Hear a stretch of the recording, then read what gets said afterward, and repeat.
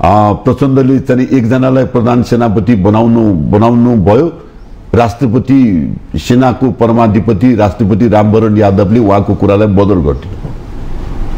उहाँको निर्णय समर्थन नगरेपछि प्रचण्डले 1 मिनेटमा रिजाइनेसन दिनुभयो। अब मेरो राष्ट्रपति हाम्रो राष्ट्रपतिले पनि आफ्नो नैतिकता देखाउनु पर्थ्यो। त्यो टाइममा प्रचण्डले त देखायो।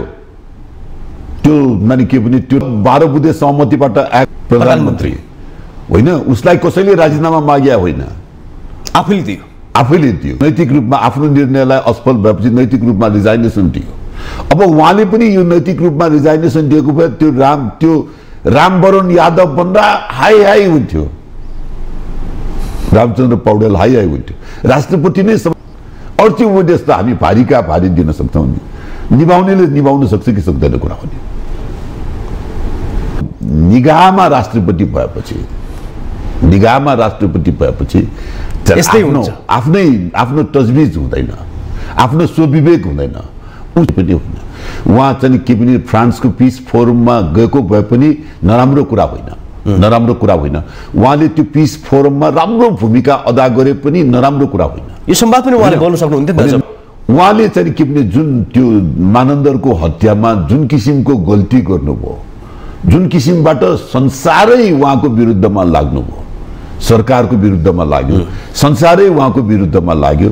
अरू मुलुकमा भएको भए उहाँले 1 मिनेटमा राजीनामा दिनु पर्थ्यो। यत्रो ठुलो ब्लेम चाहिँ के भने उहाँले खेप्नुभयो। उहाँले रिजाइनेसन दिने त कुरै छोड्नु, तपाईले यो पाटो जोडिहाल्नु भयो, खेप्नुभयो। अब यो ब्लेम खेपेको कुराको मसी सुकिया छैन। फेरि फ्रान्स गएको भए त्यो ढुङ्गामुढा गर्थ्यो, अर्को फर्किने बेला ढुङ्गामुढा गर्थ्यो होला। मेरो भने आफ्नो राष्ट्रपतिको चाहिँ के भने यो रामचन्द्र पौडेलजी राष्ट्रपति भएपछि रामचन्द्र पौडेलजीले चाहिँ राम्रो कानुनी सल्लाहकारहरू राम्रो सल्लाहकारहरू राख्नु भएको उहाँले होइन। मेरो भने चाहिँ के भने त्यो पोलिटिक्समा जति ठुलो कुरा गरे पनि नैतिक मूल्य र मान्यता भएन भने त्यो पदको गरिमा नै घट्छ। त्यो पदको गरिमा बचाउनको लागि पनि उहाँले रिजाइनेसन दिएर चाहिँ के भने पदको गरिमा बचाइदिनु पर्छ। दर्शकबिन नमस्कार, स्वागत छ कार्यक्रम माउन्टेन संवाद। आजको माउन्टेन संवादमा नेपाली कांग्रेसका नेता नरोत्तम वैद्यसँग संवाद गर्नेछौँ। आजको संवाद केन्द्रित हुनेछ भूकम्प प्रभावित क्षेत्रमा रहेर हामी संवाद गर्नेछौँ। शुक्रबार गएको भूकम्पले चाहिँ नि जाजरकोट लगायत आसपासका जिल्लामा ठुलै क्षति पुर्यायो। त्यसपछि कयौं व्यक्तिहरूले चाहिँ नि ज्यान गुमाए र सरकारले निर्णय गरेको छ, अर्थात् अब चाहिँ नि उद्धारको काम सकिएको छ। अब राहत पुनर्निर्माणको लागि हामी जुट्नुपर्छ भनेको छ। अब राहत कसरी वितरण हुन्छ त भन्न त सरकारले एक द्वार प्रणाली भनेको छ। अब केही दिनपछि हामी चाहिँ नि अनुगमन गर्ने, अनुसन्धान गर्ने र त्यसपछि पुनर्निर्माणको कामलाई पनि तीव्रता दिने भनेर घोषणा गरिसकेको छ। उद्धारमा यो सरकार सफल भएको छ, यसको हामीले प्रशंसा गर्नुपर्छ। तत्कालै सरकारले आफ्ना संयन्त्रहरूलाई प्रयोगमा ल्याएर सफलतापूर्वक चाहिने उद्धारको काम सफल पारेको छ। यसको लागि सरकारलाई धन्यवाद दिनुपर्छ। अब राहतको काम कसरी वितरण हुन्छ त र पुनर्निर्माणको लागि सरकारले कसरी पहल गर्छ त? 3 दिनपछि हामी लगत्तै यो पाटोमा हिँड्छौँ भनेर चाहिँ भनिसक्नु भएको छ प्रधानमन्त्री पुष्पकमल दाहाल प्रचण्डले। तर विगत पनि यस्ता संवाद नभएका होइनन्, विगतमा पनि यस्ता जटिलता नआएका होइनन्, प्राकृतिक प्रकोप नआएका होइनन्। तर केही दिन संवाद अनि बहस बन्छ, फेरि हामी त्यस्तै बाटोमा हिँड्छौँ, अर्थात् हामी बिर्सिन थाल्छौँ। बजाङमा पनि केही समय अगाडि चाहिँ भूकम्प गयो, त्यहाँ पनि केही घरहरूमा क्षति पुग्यो, केही धनजनको क्षति पनि भयो। त्यसपछि हामी चुपचाप बस्यौँ। त्यसको पीडा नबिर्दै फेरि चाहिँ नि जाजरकोटमा चाहिँ नि 6.4 रेक्टरको भूकम्प गयो। हिजो सोमबार पनि 5.8 रेक्टरको चाहिँ फेरि भूकम्प गएको छ। त्यसले पनि केही क्षति पुर्याएको छ। अब सरकारले पुनर्निर्माणको काम कसरी अगाडि बढाउँछ आज हामी यो पाटोमा संवाद गर्छौँ। त्यसैगरी जसले यो प्रकोपमा चाहिँ नि ज्यान गुमाएका छन् उहाँहरूप्रति हाम्रो श्रद्धासुमन छ र शोकाकुल परिवारप्रति हाम्रो समवेदना छ। न त सबै हामी नेपालीहरू यो कठिन अवस्थामा छौँ र विभिन्न चाहिँ दात्री निकायहरूले, राष्ट्रले सहयोगका हातहरू पनि अगाडि बढाएको छ। तर यो सहयोग आएसँगै हाम्रो देशमा हिनामिना पनि भइरहेको छ। भन्न त सरकारले एक द्वार प्रणाली भनेको छ, सरकारमाथि नै कैयौँ पटक आशंका बढ्दै आएको छ। सरकारसँगै जोडेका व्यक्तिहरूबाट भ्रष्टाचार हिनामिना भयो भने बहस हुन थालेको विगतदेखि नै हो, आज मात्र होइन। फेरि पनि त्यो समस्या ननिम्तला भन्न सकिँदैन। यसको लागि सरकारको अगाडि बढ्नुपर्छ। हामी यो पाटोमा संवाद गर्छौँ। त्यसै गरी आन्तरिक राजनीति काङ्ग्रेसको र सरकार फेरबदलको जुन खालको संवाद चलिरहेको छ, यो संवाद कहाँसम्म पुगिरहेको छ, एमालेसँगको सहकार्य हुने भन्ने संवादले पनि प्राथमिकता पाएको छ लगायत केही पाठमा संवाद हामी बहस गर्छौँ भने आजको कार्यक्रम माउन्टेन संवादमा आजका अतिथि अर्थात् नेपाली काङ्ग्रेसका नेता नरोत्तम वैद्यलाई जोड्न चाहन्छु। तपाईँलाई स्वागत छ। धन्यवाद। अब संवाद दुःखद समाचारबाट हामीले केही दिनदेखि संवाद गरिरहेका छौँ, तर सरकारले राम्रो पहल गरेको छ, उद्धार कार्यमा सफल भएको छ, यसको लागि सरकारलाई धन्यवाद छ। तर अब चाहिँ नि राहत वितरणको लागि सरकार कसरी अगाडि बढ्छ, यहाँबाट संवाद सुरुवात गरौँ। त्यो सरकारले चाहिँ यो भूकम्प, यो जुन गएको शुक्रबार जाजरकोटलाई आधार बनाएर गएको भूकम्पमा सरकारले चाहिँ के भने त्यो आफ्नो तर्फबाट चाहिँ जे सकिन्छ सकारात्मक रूपमा भूमिका अदा गरेको देखिन्छ। त्यसको लागि चाहिँ प्रशंसा गर्नुपर्छ। तर मूल कुरा चाहिँ के भने मूल कुरा चाहिँ संघीयतालाई यदि महत्त्व दिने हो भने, संघीयतालाई महत्त्व दिने हो भनेदेखि चाहिँ प्रदेशलाई पावरफुल बनाउनु पर्थ्यो। प्रदेश अन्तर्गत स्थानीय निकायलाई चाहिँ परिचालन गर्नु पर्थ्यो। अनि त्यो चाहिँ के भने सङ्घ चाहिँ अभिभावकको भूमिका निभाउनु पर्थ्यो। त्यो सङ्घलाई चाहिँ के भने यो जुन संघीयतालाई चाहिँ के भने सरकारले नै आत्मसात गरेको जस्तो चाहिँ मैले फिल गरिनँ। सरकारले आत्मसात गरेको जस्तो फिल गरिनँ। प्रदेशलाई चाहिँ के भने सम्पूर्ण अधिकार प्रदेशलाई दिएर प्रदेश अन्तर्गत स्थानीय निकायलाई परिचालन गरेको भए त्यो चाहिँ के भने अझ संघीयता सान्दर्भिक हुन्थ्यो। अहिले चाहिँ के भने त्यो सङ्घ र चाहिँ के भने स्थानीय निकाय मात्रै परिचालित भएको जस्तो अवस्था देखियो। त्यो प्रदेश चाहिँ बाउचा भएको जस्तो अवस्था देखियो। फेरि प्रदेश प्रमुख पनि चाहिँ के भने अमेरिका भ्रमणमा गएको देख्यो। अमेरिका भ्रमणमा जाने अनि अमेरिका भ्रमणमा जानलाई सहमति दिने अनि अब यस्तो किसिमको बचकाना किसिमको व्यवहार चाहिँ यो जुन चाहिँ सरकारले गरेको देखिन्छ। सरकारले चाहिँ के भने प्रदेशलाई महत्त्व दिएको देखिएन भन्ने मेरो कुरा हो होइन। त्यसैले अहिले चाहिँ के भने राहत, अहिले चाहिँ जुन पुनर्स्थापनाको कुरा, अहिले पुनर्निर्माणको कुरा, अब राहतको कुरा, त्यो चाहिँ के भने त्यो रेस्क्यू, अब रेस्क्यूको फेज चाहिँ मोटामोटी सिद्ध्यो। अब चाहिँ के भने राहत, पुनर्स्थापना, पुनर्निर्माणको कुरा, यो अभियानमा अगाडि बढ्नुपर्छ। पुनर्निर्माणको कुरा अब यो उसमा पुनर्निर्माणको सम्बन्धमा चाहिँ के भने त्यो चाहिँ के भने गएको सरकारले चाहिँ के भने 72 सालमा भूकम्पमा जुन किसिमबाट चाहिँ के भने त्यो पुनर्निर्माण प्राधिकरण बनाएर चाहिँ के भने त्यो प्याकेजमा गयो। पुनर्निर्माण चाहिँ राष्ट्रिय पुनर्निर्माण चाहिँ प्राधिकरण बनाएर त्यो प्राधिकरणले चाहिँ के भने जुन किसिमको व्यवस्थापन गर्यो,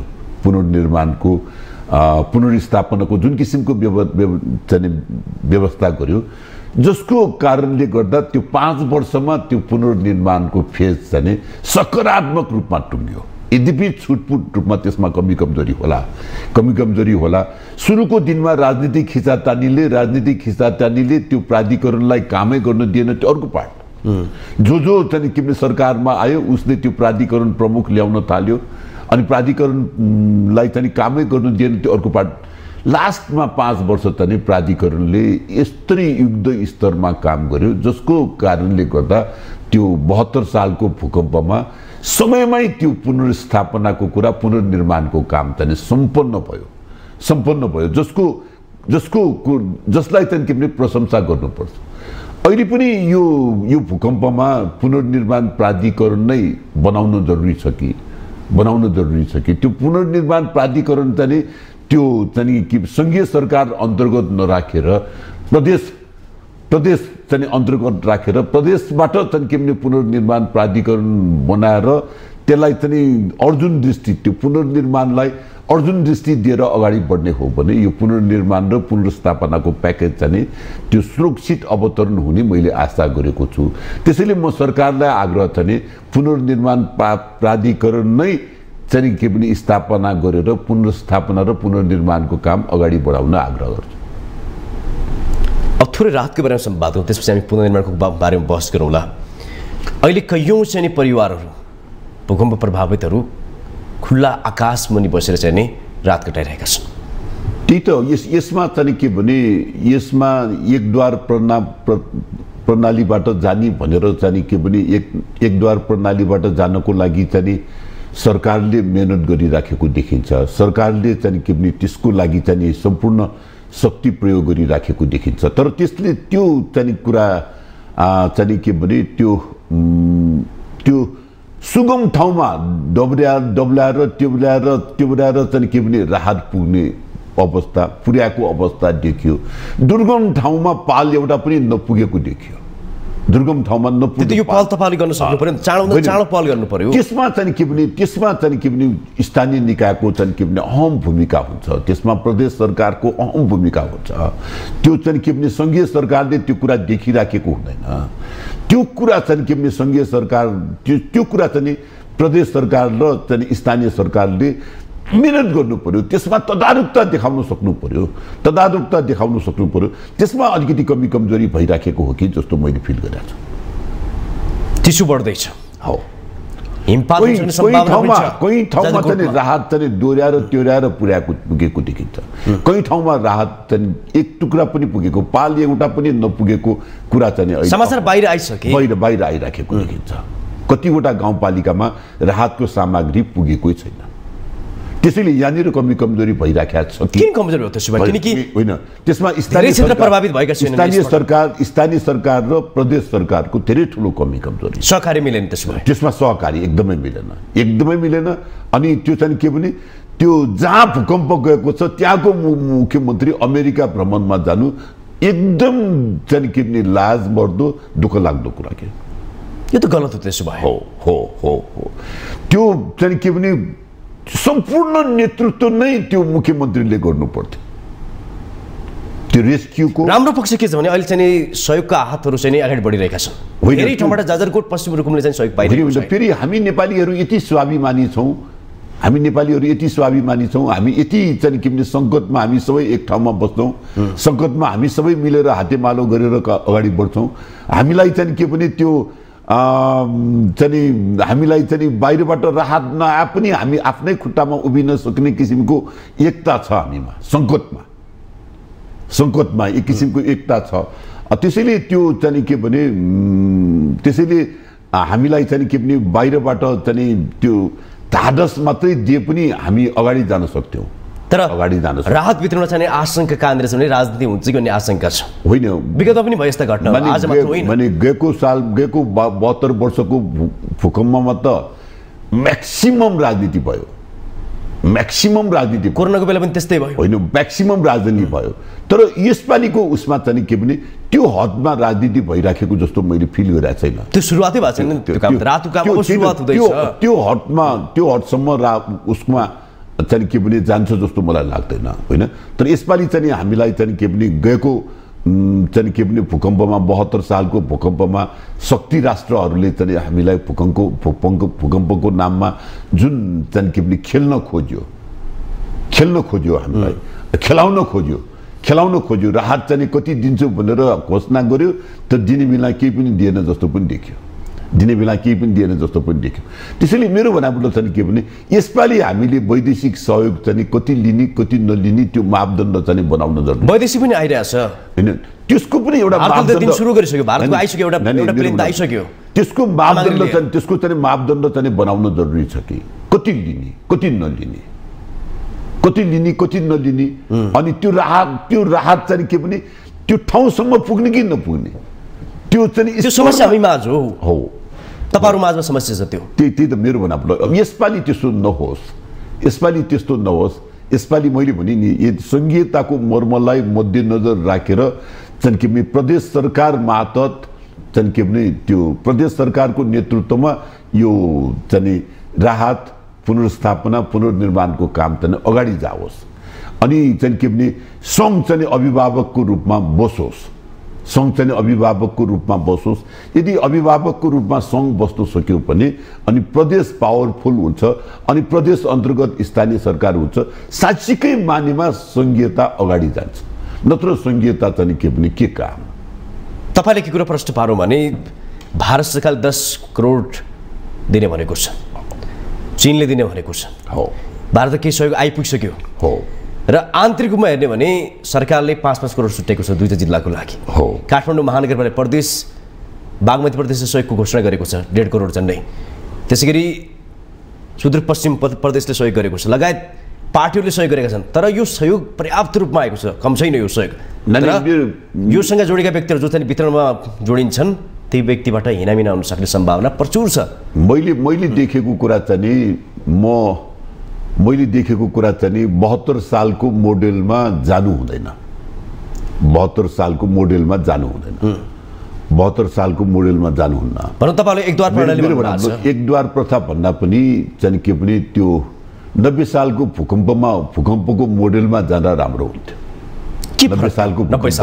90 सालको भूकम्पमा तपाईले चाहिँ के भने त्यो जुद्ध शमशेर महाराज 90 सालको भूकम्पमा शिकारमा हुनुहुन्थ्यो 90 सालको भूकम्पमा जुद्ध शमशेर महाराज काठमाडौँमा थिएन अनि जुद्ध शमशेर महाराजलाई खबर पुर्याउनलाई नै 3 दिन लाग्थ्यो त्यहाँबाट फर्किँदा 3 दिन लाग्थ्यो 6 दिन होइन जुद्ध शमशेर महाराज सबभन्दा पहिला काठमाडौँ आएर जुद्ध शमशेर महाराजले प्रधानमन्त्री राहत कोष जुन भूकम्प पीडितको लागि प्रधानमन्त्री राहत कोष बनायो सबै दाजुभाइहरूले चाहिँ के भने 50-50 लाख राख्यो आफ्नो तर्फबाट सबै दाजुभाइहरूले 50-50 लाख राख्यो अनि सबैसँग चाहिँ के भने त्यो पुनर्स्थापनाको लागि त्यो पुनर्निर्माणको लागि चाहिँ चन्दा माग्नु भयो अनि उहाँले त्यो चन्दा चाहिँ सङ्कलन गरेर अनि उहाँले चाहिँ के भने त्यो जनतालाई चाहिँ के भने त्यो लोन दिनुभयो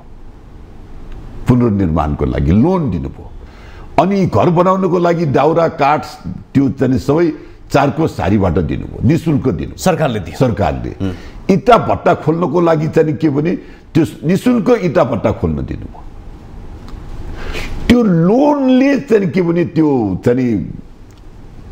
90 सालको भूकम्प पुनर्स्थापना भयो पुनर्निर्माण भयो छिटै भयो नीति राम्रो थियो उहाँहरुको छिटै भयो अनि त्यो चाहिँ के भने पछि चाहिँ के भने जुद्ध शमशेर महाराजले चाहिँ त्यो भूगोल पार्कमा सबै चाहिँ के भने ऋणीहरूलाई चाहिँ भूगोल पार्कमा कपाली तमसुक समेत लिएर आउनु भनेर डाक्यो सबै ऋणीहरूलाई चाहिँ भूगोल पार्कमा चाहिँ जम्मा गर्यो र ऋणीहरूले ठान्यो अब हामीले ब्याज पनि तिरेको छैन ऋण साउँ त कुरै छोड्नुहोस् ब्याज पनि तिरेको छैन ऋण पनि तिरेको छैन यो सरकारले आज हामीलाई पाटा कस्ने भयो यो पाटा कस्नलाई डाक्यो भनेर कोही रोएर गयो कोही के गरेर गयो होइन अनि जुद्ध शमशेर महाराजले चाहिँ भूगोल पार्कमा ठुलो खाल्टो खनिरहेको छ अनि जुद्ध शमशेर महाराजले भन्यो ल तिमीहरूको कपाली तमसुक सबै त्यो खाल्टोमा खसाल यही जलाइदिन्छु आजदेखि ऋण बिना भयो त्यो किन गरेको रहेछ त्यसो व्याख्या गरिदिनु हेर्नुहोस् मेरो बराबर उहाँको जवाब के थियो ऋण बिना गरिदिनु त्यो ऋण दियो चाहिँ के भने जनताले मेहनत गरेर आफ्नो घर बनायो राम्रो घर बनायो डर पनि भयो हिनामिना पनि गरेन तिर्नु पर्छ भनेर इनाम तर मिना गर्थ्यो राजाको ठुलो छाती मिना गर्थ्यो होइन पोलिसी राम्रो भयो त्यहाँ हिनामिना पनि भएन यदि गलत गरे भने भोलि चाहिँ फस्छ तिर्नु पर्यो होइन अब तर अहिले पनि हामीले चाहिँ के भने यो जनतालाई राहत होइन जनतालाई चाहिँ के भने सहुलियत दरमा ऋण दियो तर ठ्याक्कै 72 पछिको चाहिँ भूकम्पपछि कस्तो घटना पनि देख्यो भने काठमाडौँमा घर भएका मान्छे पनि बारापाकमा घर भत्क्यो भने चाहिँ पैसा माग्यो होइन त्यो यति मिसयुज भयो तपाईँ भनौँ न माने सक्ने मान्छे पनि माग्यो नि त हामीले त हो त्यसैले मेरो भनाइ त्यो राहत होइन ऋण देऊ भन्छु कि मैले घर बनाउनलाई मलाई ऋण देऊ, म घर बनाउँछु, म समयमा तिर्छु। तिर्न नसके सरकारले मलाई चाहिँ के भने त्यो मिना गरिदेऊ न। यसरी पनि यो मोडलमा पनि जान सक्थ्यो, जुडो शमशेरको मोडलमा पनि जान सक्थ्यो।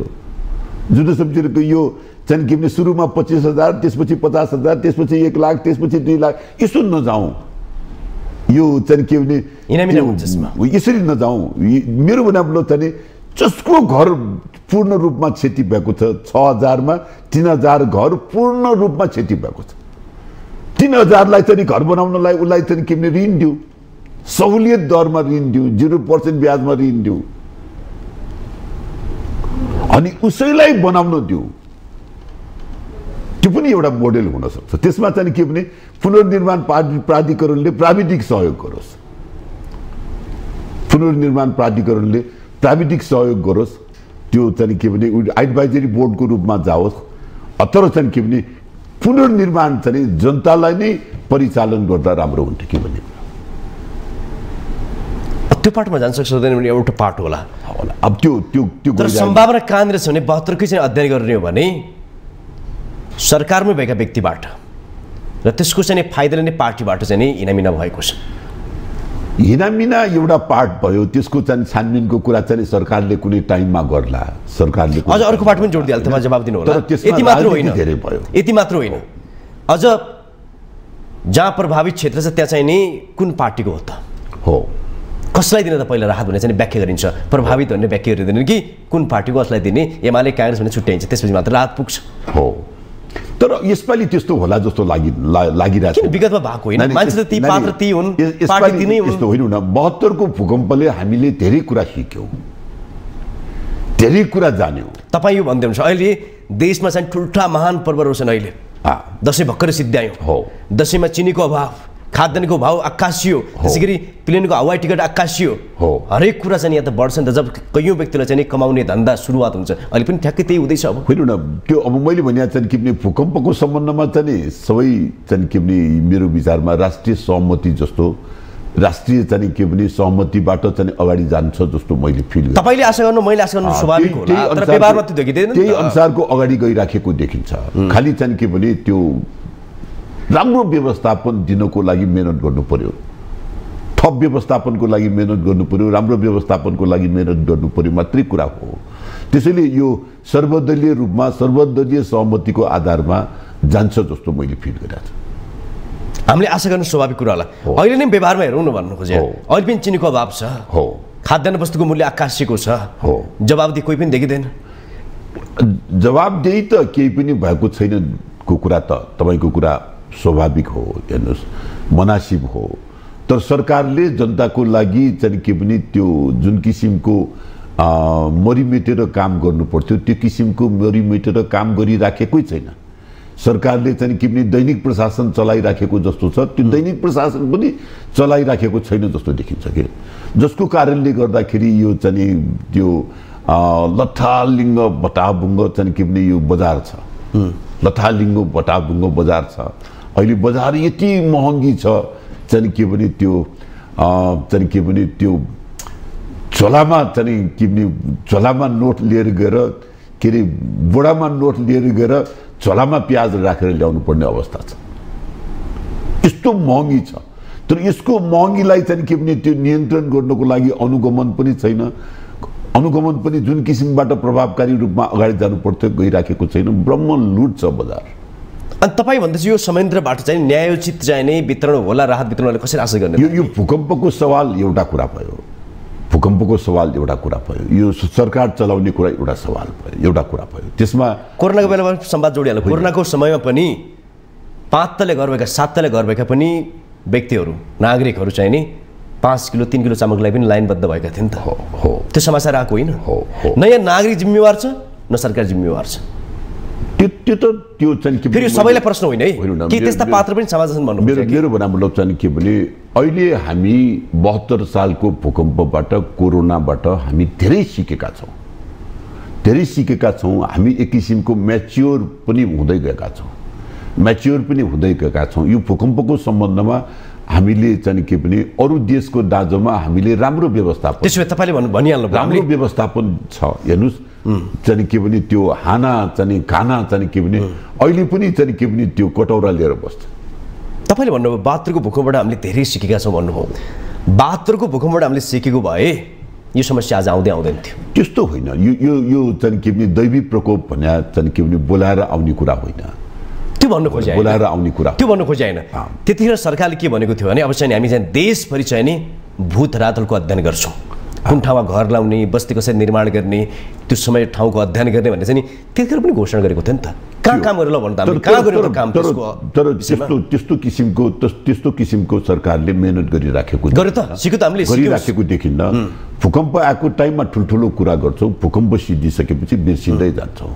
फेरि प्रधानमन्त्रीले घोषणा गर्नु भएको छ 1 वर्षभित्रै हामी पुनर्निर्माणको काम सम्पन्न गर्छौँ। तर त्यो मेरो भनाइबाट चाहिँ के भने यो पुनर्निर्माण 1 वर्षभित्र सम्पन्न गर्ने कुरा लक्ष्य राम्रो हो, लक्ष्य अनुसारको कार्यक्रममा आउनु। सरकारले चाहेको खण्डमा यदि गरेको खण्डमा 6 महिना भित्र सम्पन्न गर्न सक्छौँ। मेरो आग्रह चाहिँ के भने त्यो 1 वर्षमा पुनर्स्थापना गर्ने कुरो आफूले जिम्मा नलिउँ, प्रदेशलाई जिम्मा दिउँ, प्रदेश अन्तर्गत स्थानीय निकायलाई परिचालन गरौँ र चाहिँ के भने यो साँच्चीकै मानेमा संहितालाई कार्यान्वयनको रूपमा लगाऊ। यो प्रदेशलाई चाहिँ के भने प्रदेश बनाउने अधिकार नदिने अनि प्रदेश बनाउने काम गर्न नदिने वातावरण नदिऊ भन्ने मेरो आग्रह हो। मेरो आग्रह यति हो। नभएपछि हामीसँग अरू निकायहरू पनि छन् नि, जसरी नेपाली सेना छ, सशस्त्र प्रहरी छ, उहाँसँग अनुरोध गरे नि हुन्छ नि, उहाँहरूको सहयोग मागे हुन्छ। त्यो चाहिँ के भने हामी पुनर्निर्माणको कुराको सम्बन्धमा उहाँहरूको सहयोग लिन सकिन्छ, सहयोग मागे नि हुन्छ नि, आर्मीसँग लिन सकिन्छ, किनकि देशको अन्तिम सुरक्षा अङ्ग हो नि त। होइन लिन सकिन्छ। मेरो त्यसमा अहिले पनि चाहिँ के भने त्यो सेनाको, प्रहरीको, सशस्त्रको अनि स्वयंसेवकहरूको अनि पार्टीहरूको अहम भूमिका छ यसमा। हो, आज राम्रो काम गर्न सक्ने भनेको नेपाल सेना हो, नेपाली सेना जो चाहिँ इमानदार सबैले मैले सेनाको मात्रै कुरा होइन, सबैको प्रशंसनीय कुरा छ, कसैको कम बेसी कुरा हो र अरूभन्दा अझ विश्वसनीय भनेको उसँग चाहिँ के भने सबै सामान पनि छ, सुविधा पनि छ, त्यो सबै सम्पन्न छ नि। फेरि त्यो चाहिँ के भने अरूले पनि चाहिँ त्यही रेसियोमा चाहिँ के भने सेनाकै रेसियोमा गर्ने कुरा त होइन। ऊ त ट्रेन म्यान पावर भयो नि, ऊ ट्रेन म्यान 6 महिनाभित्रै काम गर्न सक्छ, ट्रेन म्यान पावर भयो नि।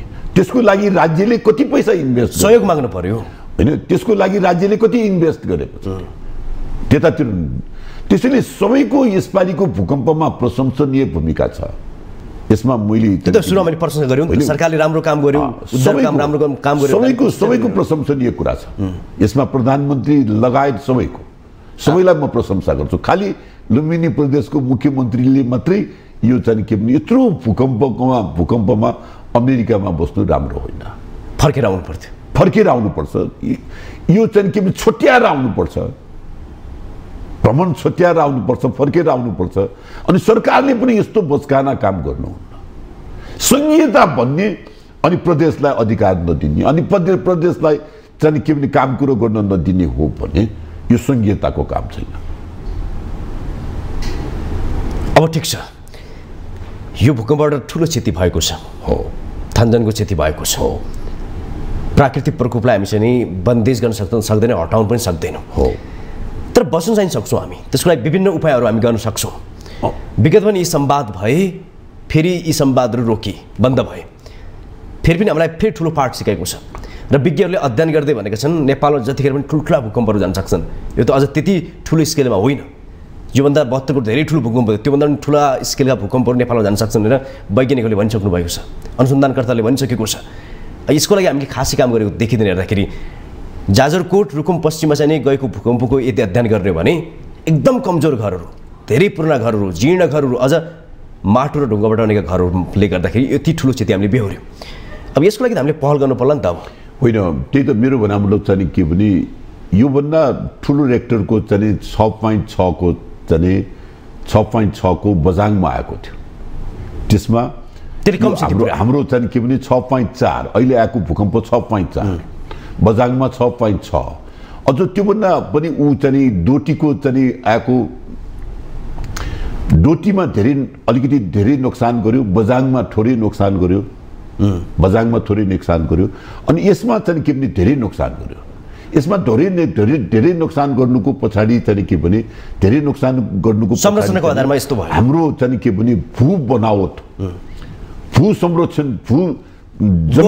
जमिनको अवस्था चाहिँ के भने हाम्रो कमजोर छ। जमिनको अवस्था कमजोर छ अनि हाम्रो चाहिँ के भने त्यो निर्माण ढुङ्गा र माटोको निर्माण हाम्रो कमजोर छ, जसको कारणले गर्दाखेरि चाहिँ यो धेरै नोक्सान भएको देखिन्छ। अब यो चाहिँ के भने विज्ञहरूले चाहिँ यो पश्चिममा चाहिँ 500 वर्षपछि आएको ठुलो भूकम्प, यो 500 वर्षसम्म जम्मा भइराखेको यो जुन इन्डियन प्लेट र तिब्बतियन प्लेटको कुरा त्यसको जुन घस्रणबाट चाहिँ के भने यो जुन जम्मा भइराखेको 500 वर्षदेखि पश्चिम साइडतिर भूकम्प गइराखेको थिएन।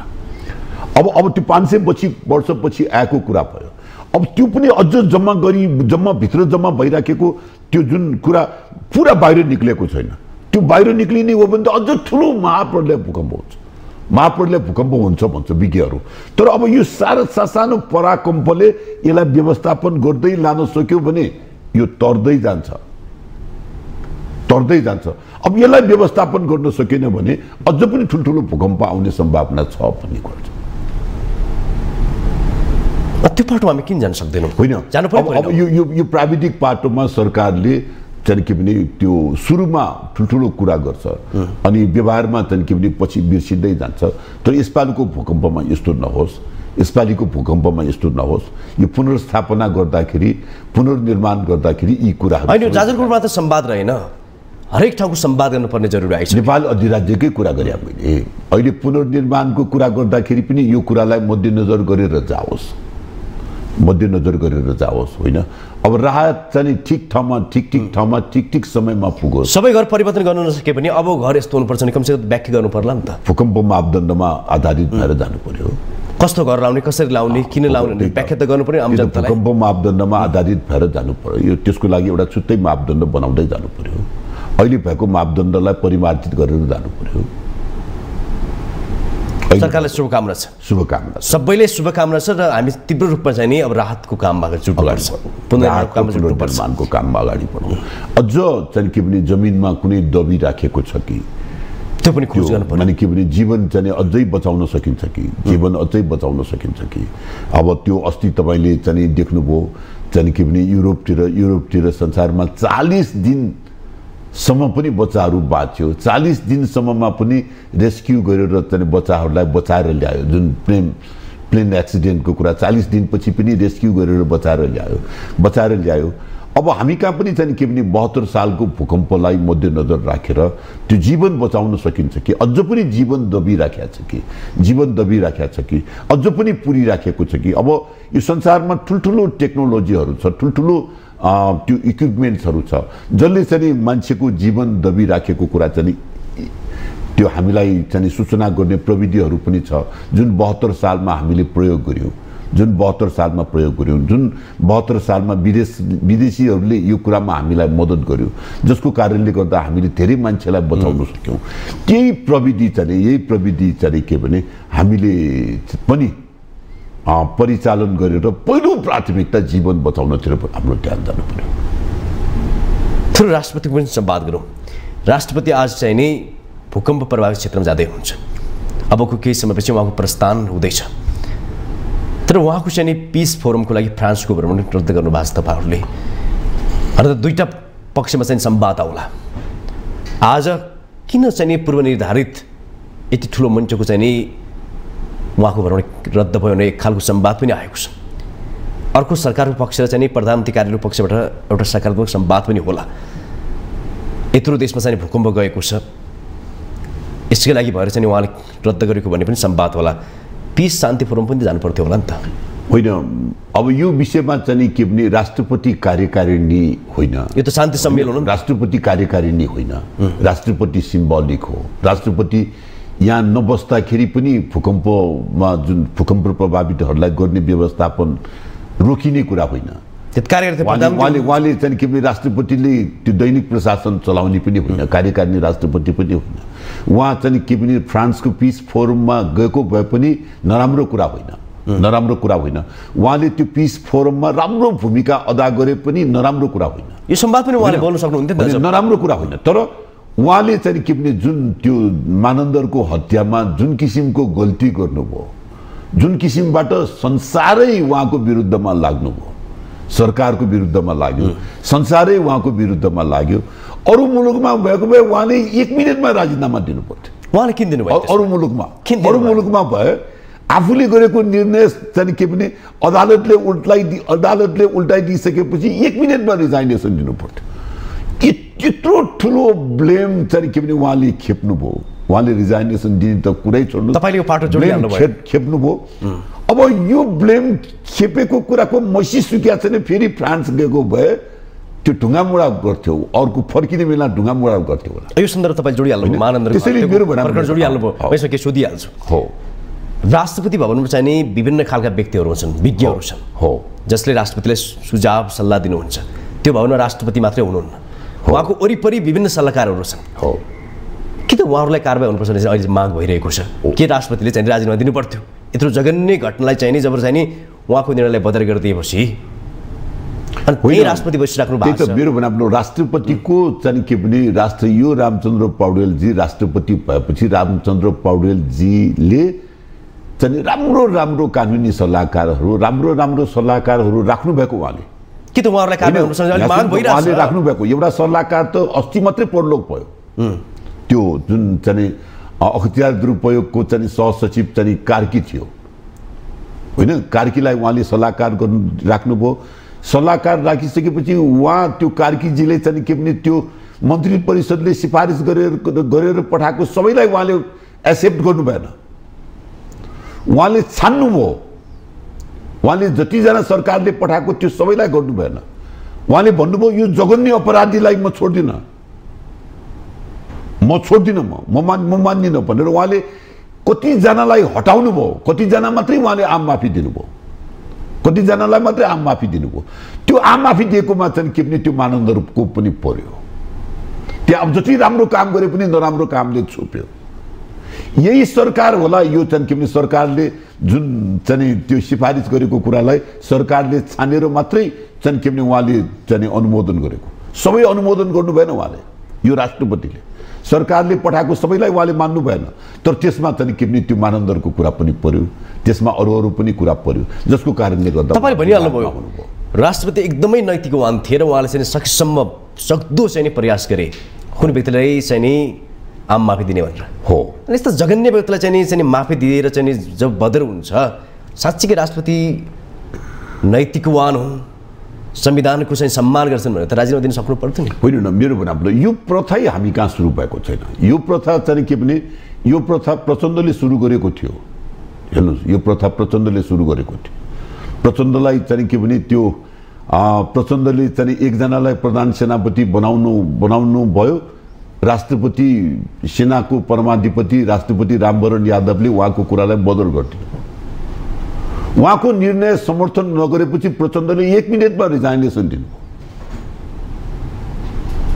1 मिनेटमा उहाँले रिजाइनेसन दिनु लोकतान्त्रिक हो नि त होइन तर प्रचण्डले सुरुवात गर्नुभएको हो हेर्नुहोस् प्रचण्डले तर कांग्रेस लोकतान्त्रिक पार्टी लोकतान्त्रिक अभ्यासबाट आएका चाहिँ व्यक्ति चाहिँ राष्ट्रपति बने त्यसैले मेरो भनाइ मेरो राष्ट्रपति हाम्रो राष्ट्रपतिले पनि आफ्नो नैतिकता देखाउनु पर्थ्यो त्यो टाइममा प्रचण्डले त देखायो त्यो माने के भने त्यो टाइममा भर्खर 12 बुँदे सहमतिबाट आएको राष्ट्रपति प्रधानमन्त्री होइन उसलाई कसैले राजीनामा माग्या होइन आफैले दियो मेरो निर्णय चाहिँ के भने मानेन भने म किन बस्ने म नैतिक रूपमा आफ्नो निर्णयलाई असफल भएपछि नैतिक रूपमा रिजाइनेसन दियो अब उहाँले पनि यो नैतिक रूपमा रिजाइनेसन दिएको भए त्यो रामवरण यादव भन्दा हाई हुन्थ्यो रामचन्द्र पौडेल हाई हुन्थ्यो राष्ट्रपति नै सबै कुरा हो तपाईले भन्नु सक्नु भयो त्यसो भए त्यो कुरा अब यो कुरा अर्थी उपदेश भने चाहिँ भारीका भारी दिन सक्छ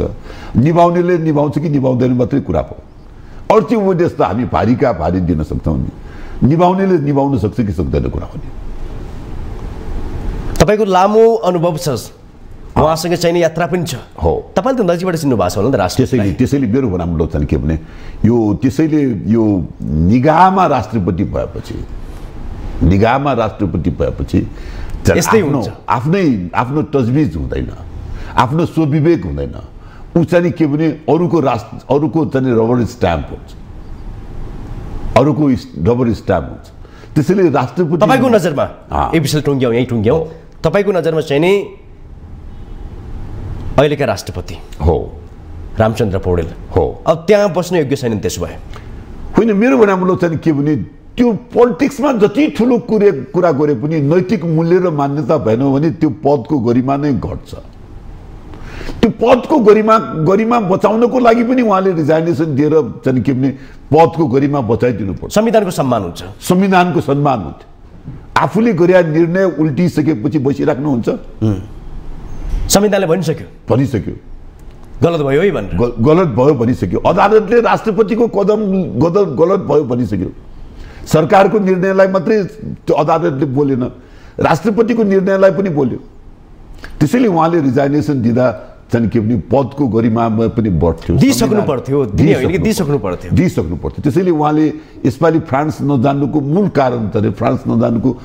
कारण अब म चाहिँ के भने फ्रान्स गएँ भने फ्रान्सबाट फर्किँदाखेरि मलाई ढुङ्गा मुढा गर्छ म जान्न भनेर नगएको हो उहाँले इच्छा नभएर नगएको हो प्रश्न कहाँनिर हो भने शान्ति सम्मेलनको ठुलो निम्तो हामीलाई आएको थियो देशभित्रै उहाँले चाहिँ निरीक्षण गर्नु भ्रमण गर्नु पनि त्यति तात्विक चाहिँ धेरै ठुलो प्रभाव पार्छ भन्ने कुरा छैन उहाँको व्यक्तिगत एउटा पार्ट होला त्यो ठिक छ संवेदनाको पार्ट होला एउटा पार्ट होला किन उहाँ कार्यकारी होइनन् कार्यकारी प्रधानमन्त्री आइराख्नु भएको छ गइराख्नु पनि भएको छ अघि पुगेर पनि आइसक्नु भयो प्रधानमन्त्रीको हातमा चाहिँ सबै कुरा सही हेर्ने हो भने राष्ट्रपतिले त्यहाँ गइदिएको भने राम्रै हुन्थ्यो भने एक खालको बस पनि चलिरहेको थियो त्यही भएर तपाईँले सोधेको हो अब ठिकै छ यो पाटोमा धेरै बस चाहिँ नगरौँ तपाईले यसलाई सान्दर्भिक लिनु भएको छ त्यसरी यसरी बुझ्नु हो मैले चाहिँ के भने उहाँले मैले भने राष्ट्रपति कार्यकारिणी नभएको कारणले गर्दा पिस फोरममा जाँदा गइरह्यो भने सान्दर्भिक नै हुन्थ्यो त्यहाँ राम्रो भूमिका अदा गरे राम्रै हुन्थ्यो तर त्यो जुन चाहिँ के भने मानन्दरलाई त्यो आम माफी दिएको केसमा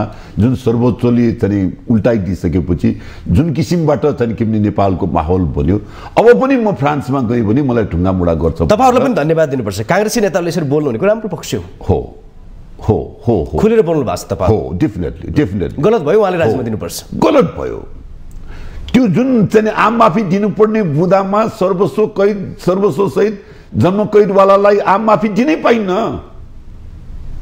त्यो जुन राष्ट्रपतिले आम माफी दिन पाउने बुदामा त्यो बुँदै पर्दैन आधार नै छैन आधार नभइकन पनि राष्ट्रपतिले आम माफी दिन्छ भने उहाँको ठुलो चाहिँ के पनि जघन्य अपराध भन्छ नि यो व्यक्तिलाई कुनै पनि एंगलबाट हेर्दाखेरि दिन योग्य छन् भनेर चाहिँ भन्ने आधार नै देखिँदैन ती व्यक्तिले पायो देशले ठिक छ दशैं मनाउनु पाए ठिकै छ अब अर्को बाटोमा संवाद गरौँ अब चाहिँ नि एमालेसँगको सहकार्य केही बढिरहेको हो कि भन्ने आशंका अहिले यत्र तत्र छ संवादमा फेरि चाहिँ कोशी प्रदेशमा फेरि बिस्तारै चाहिँ नि कोशी सरकार पनि गठबन्धनकै पक्षमा आएको देखिन्छ हेर्दाखेरि तर अझै पनि एमाले कोशीमा चाहिँ समर्थन फिर्ता गरेको छैन मन्त्री चाहिँ फिर्ता बोलायो समर्थन फिर्ता गरेको छैन यो पनि चाल हो कि भन्ने पनि एक खालको बस हुन थालेको छ कांग्रेसको सहकार्य हुन थालेको हो एमालेसँग हेर्नु न अब यो मेरो विचारमा तपाईले कोशीको सम्बन्धमा चाहिँ त्यो चाहिँ कोशीको सम्बन्धमा चाहिँ नेपालको संविधान सबै नेताहरूले तीनटै नेताहरूले नपढेको हो कि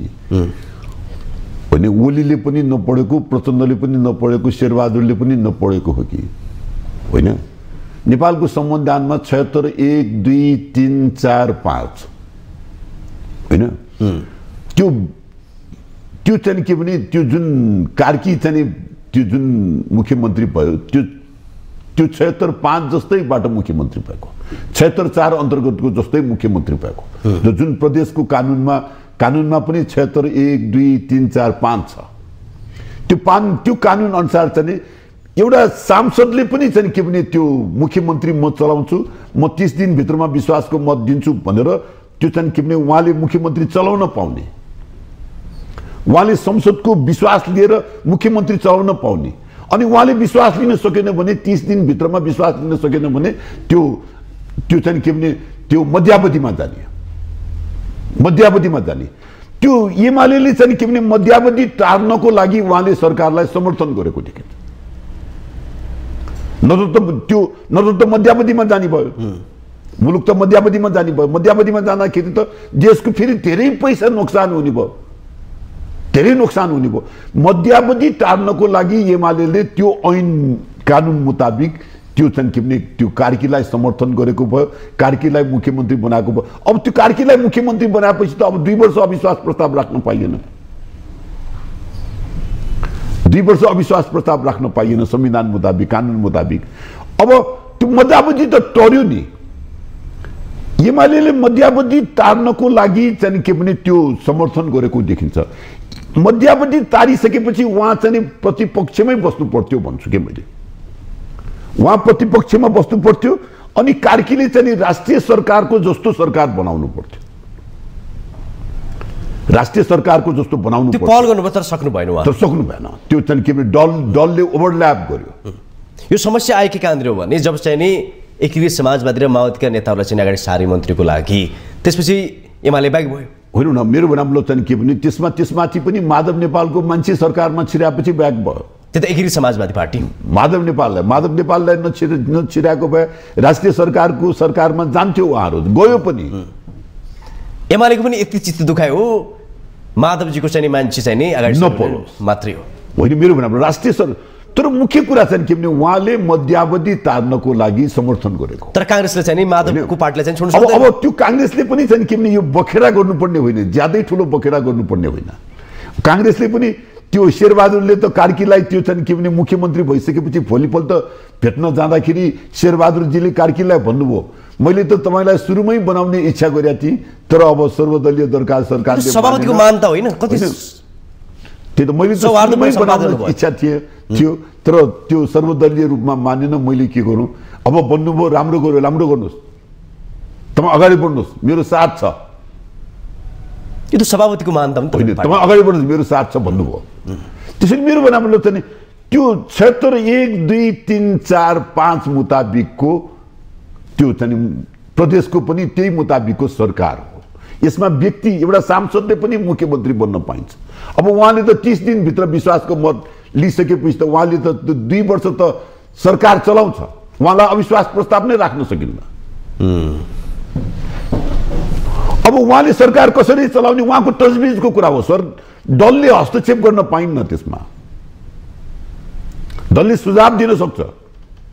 यो नेपालको संविधानमा नौलो कुरा, नेपालको संविधानमा नौलो कुरा। किनभने पहिलाको संविधानमा त्यो प्रधानमन्त्रीको विशेषाधिकार संसद विघटन गर्ने कुरा पहिला चाहिँ किनभने त्यही विशेषाधिकार अन्तर्गत चाहिँ हरेक चाहिँ टाइममा सरकार परिवर्तन भयो।